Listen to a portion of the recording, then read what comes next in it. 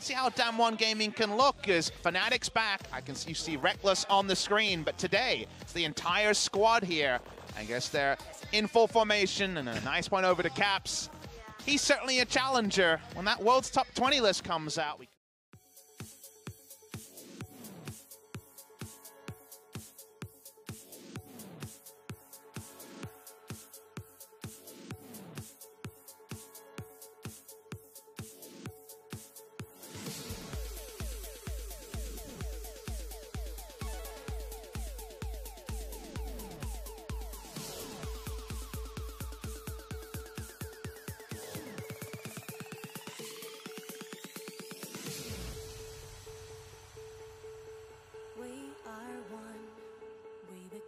still seeing electric regardless. Okay, here we go.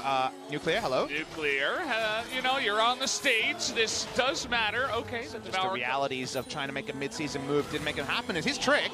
Well, the Predator and the stun might just be enough. One more axe, but ooh. Mechanic that Ignar was trying to take advantage of. He goes back bot, no harm, no foul, as we're going to see a 2v2 up top.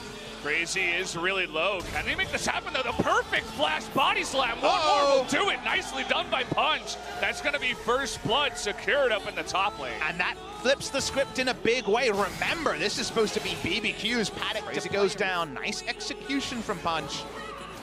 It's going to be tricked now, though. Showmaker, he doesn't have any summoners here. Trying to get the stun, but no, it's not going to be. Still very comfortable for Damwon. Showmaker here thinking about baiting Tempt on him. He does have his flash. Will use it here. Much more of a quiet landing phase. We're going for a top lane game. Here's the Abyssal Voyage. This Voyage comes in. It's going to be 4-on-1 in the top side. Once the Gragas gets here, the teleport's going to be committed to. That's going to be way too late as Ares makes his way on in. Trying to get on top of Hoyt, though. Do they have enough damage? No. He's just going to be able to flash away. One more axe will do it. Can he get it? It's going to be dodged for now. The Syndra trying to get in there. Going to turn on to Showmaker, though, who runs into two people and says, here, take my life. Take me with you. I'd rather trade one back. Showmaker's map awareness is coming against him here a little bit in this level up into this competitive play at the highest level. Just being caught a little bit too easily. Flash and heal only now available. Flash was up at the time. Trick walks up and actually gets the stun onto Ares. He flashes away because the teleport's coming in. It's actually Tom Kent's. They're going to force out this Feather Storm. Do they have another engage here? It's here, Papa, and look at this. We got Ignar and Ares in a bush. They might be able to burst down Punch, but the Devour is there. Do they have the damage to come out of Nuclear? Ignar still going for it, but that AP Gragas, nice little dodge there by Crazy. Ignar. We got Crazy coming from behind. The easiest beast of all time if he wants it. There it is. Just goes for the easy kill. And now they got Hoyt underneath this turret, but a nice little Olaf axe. Still 5 members strong of BBQ. Looking for whatever they can get. Actually locked him down, but the Devourer is right there. Right, look at a scaling lineup like this, and we'll hold the point for now. We're going to watch the replay. Punch has no information at all, and he says, is this brush okay? That one was fine, but the second one was the... Actually, it ended up being the third one. 2 barrels later, he gets the bad news. He doesn't go down. Nuclear doesn't have heal, so any more damage onto Punch and he would die.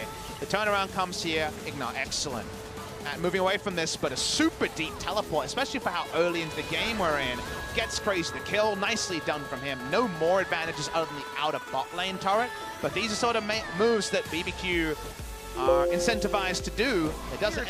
Interesting play in the mid lane at the same time. We are so far zoomed out. I know. The macro view.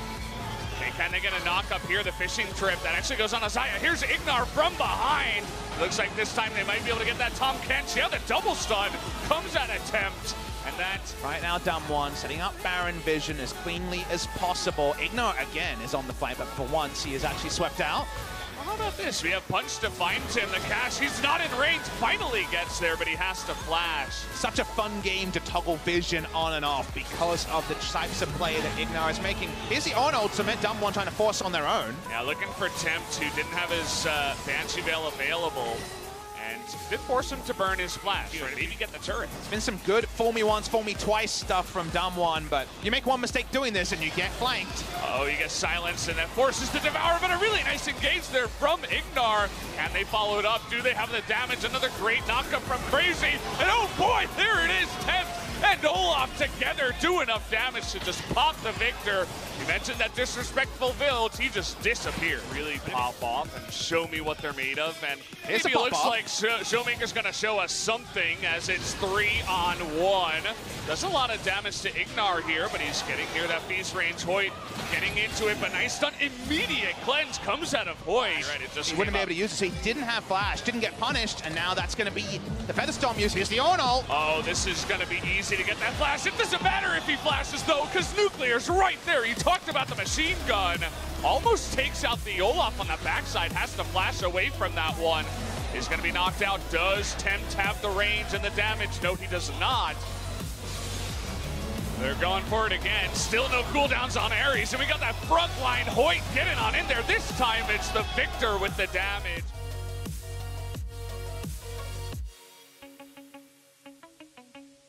The Zaya, the TP comes in, and they are going to start it up here. We got the two carries, Showmaker and Nuclear, trying to get in range. And they stop them from going for this Baron. Showmaker is going to get engaged upon once again, and the ultimate comes down.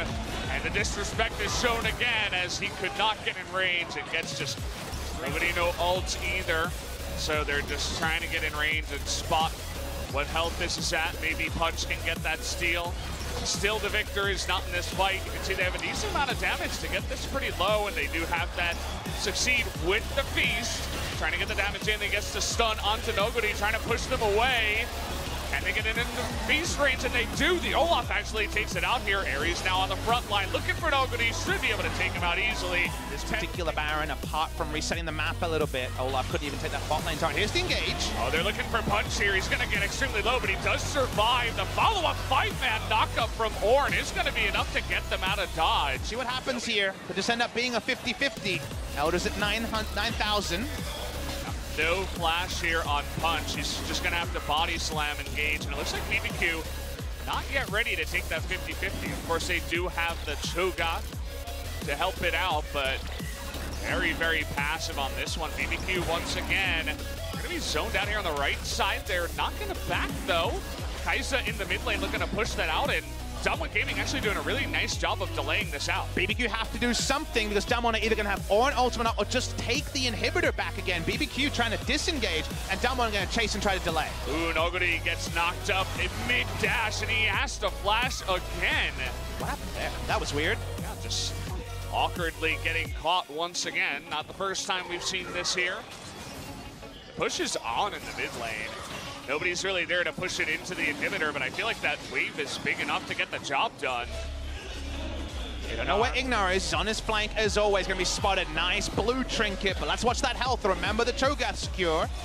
Ornn is going to be spotted in the top side, but he immediately teleports in the cast to try to get the Cho'Gath out, but it's not enough. Will he get the stun down? No, the smite comes in from Trick.